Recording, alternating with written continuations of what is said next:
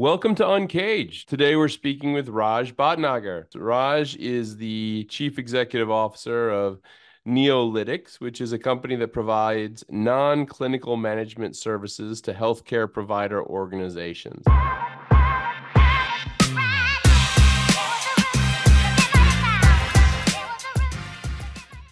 And so I know I've been talking a lot about healthcare on the podcast, on the webcast over the last couple of months, and I'd be very, very interested to hear your perspective on how things are developing as well as how Neolytics is growing. But before we get into that story, Raj, tell us a little bit about you and your career.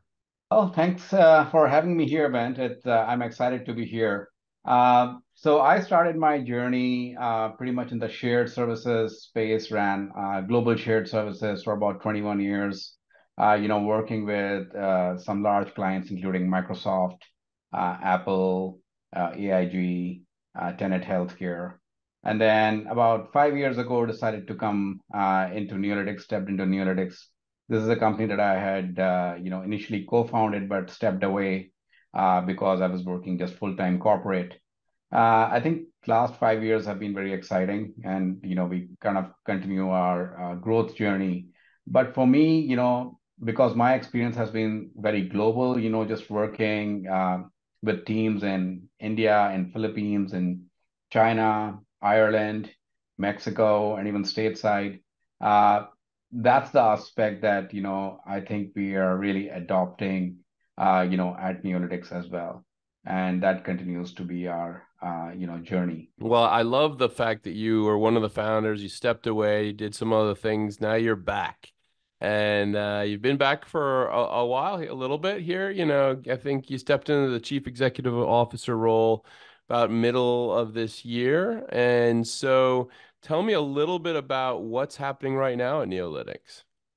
So I think one of the most exciting things that we did this year was started really developing some digital health solutions to support healthcare organizations.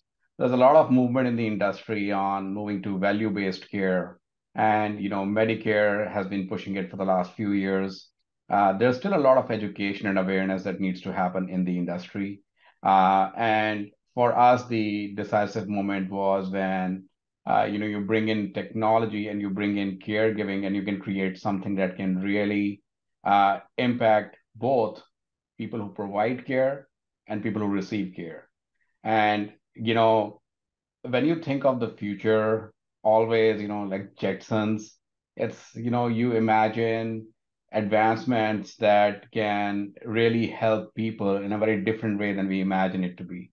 And a lot of the remote patient monitoring technologies that have started coming in the last few years, and the way that they are impacting and how they are becoming slowly mainstream, and the evolution path that they are following, that's really exciting. And I think we are super excited to be a part of that, super excited that we can participate in bringing those solutions to our clients. Well, if someone could just hook me up to every machine and monitor and tell me anytime things are slightly out of whack, I'd be happy to do that. Albeit I think that there still seems to be a lot of folks that worry about issues on data privacy and all those fun topics. But I mean, when you look out into the industry right now, Raj, and you're sitting with some of your customers, what's top of mind for them right now? Look, I think in healthcare, compliance and security are always, things that almost everybody worries about. And you're right, with cybersecurity becoming a very key point of discussion. I mean, every day you hear about, people who get hacked into, are ransomed, for the information that is theirs. That is scary, and it's one of those things, right? You almost say, well, it's not a question of if, it's a question of when, right? Yeah. So you got to prepare for it that way. I think that's definitely one. And I think the on the other side, it's the just the reimbursement landscape for a lot of providers. It's the rules are getting complex. There's more, stress that is given out to providing value to the overall care that is provided to physicians. It's not just you know, fee for service anymore. There's more being demanded. And what it does is that as a lot of as service providers, we feel that we are challenged now. We need to be able to do more and do better so that we can service, what is really needed by the organizations. I love it. I mean, I would say in general, the feeling and I'd say the sentiment that's come out across many of the executives that we've spoken to in the healthcare space is that there's a lot of optimism about technologies and new practices coming down the pike. But at the same time, there are real challenges that we face, whether it be hospitals being short-staffed, maybe regulatory concerns. It's a mixed bag right now. But me being an optimist, I clearly know you, Raj. You're seeing things from the glass half full perspective. Let me ask you more about what drove you into this profession and what drives your passion for what you do. So, I think very early on in my career, when you start out a lot of different things. And the one thing that was hugely satisfying for me was, when you are able to bring in solutions to a problem. It is such a high. Um, and I think even to date, when I think about, taking any kind of a solution to a customer, to a problem that they face, heck, even fixing the furnace, right? It's the moment when you solve the problem that gives you that huge amount of satisfaction. To me, that really motivates me. And you add a layer of complexity on that. You add people from different backgrounds, high performing teams, bringing them together, bringing in the technology, and you put something complicated together. It's extremely satisfying, and I think that drives a lot of joy, in the work that we do day to day. Raj, I mean, here we are. We are coming to the end of one year, starting a new one. What do you see on the landscape that you're excited about generally in the industry? It's becoming cliche now, right? But AI is huge.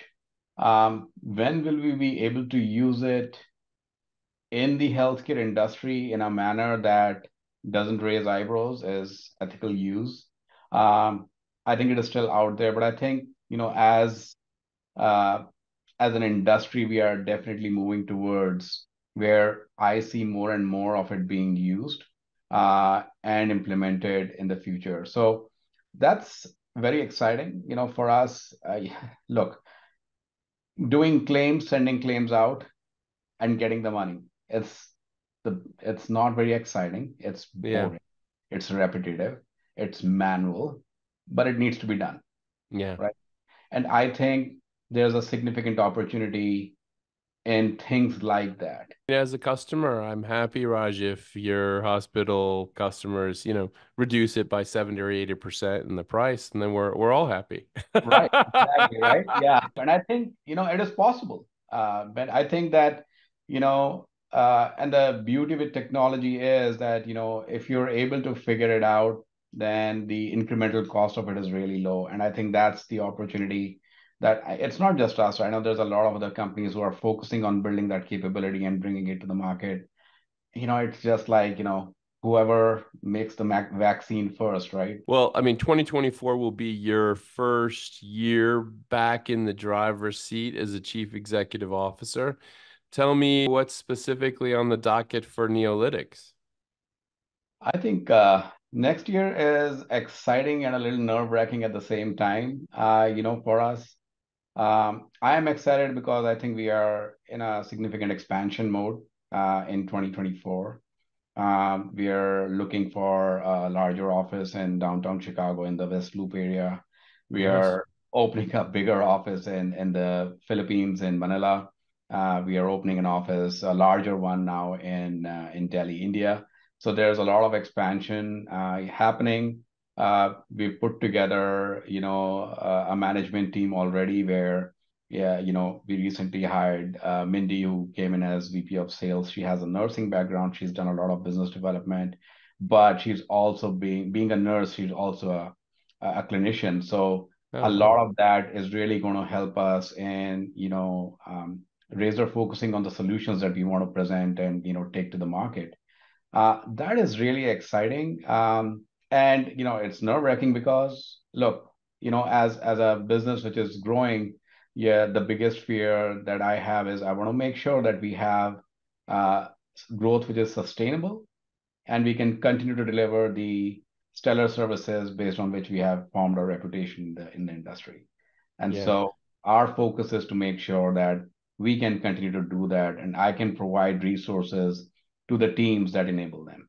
Well, I mean, kudos to the growth. It's always exciting to set up new operations and offices, and the West Loop is amazing. I'm jealous that you're there. You can take over Oprah Winfrey's old studio, maybe. But Raj, it's been great learning about what you and the Neolytics team are up to. If someone wanted to learn more about what you and Neolytics are doing, where's the best place to find you? Well, our website, and we invest a lot of time and effort in these newsletters that are compiled by our team. They do an amazing job providing information in a very distilled format and sending out updates.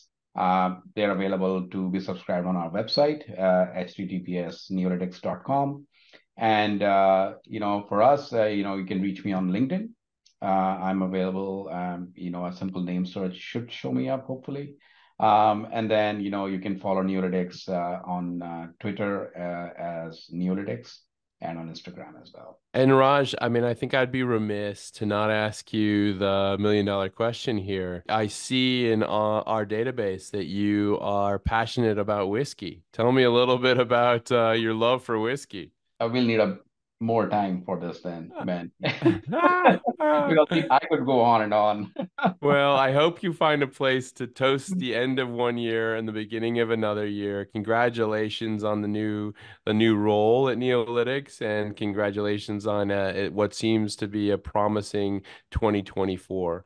We've been speaking with Raj Bhatnagar. He is the Chief Executive Officer of Neolytics, which is a company that provides non-clinical management services to healthcare provider organizations. They're based in Chicago, but they have global operations. And we've been talking to Raj really about that evolution of a company and the global nature of those operations to make sure that they can deliver high quality at efficient costs of value that makes sense for the healthcare industry. Raj, thank you so much for being on the Uncaged Show, and we look forward to having you back.